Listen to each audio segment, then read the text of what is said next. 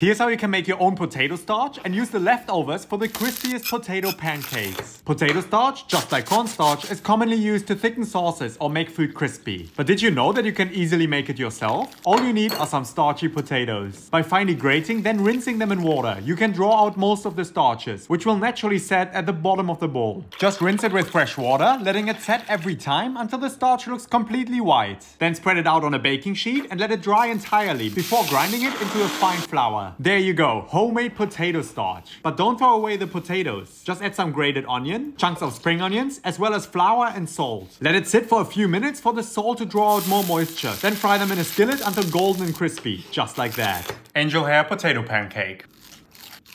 Wunderbar.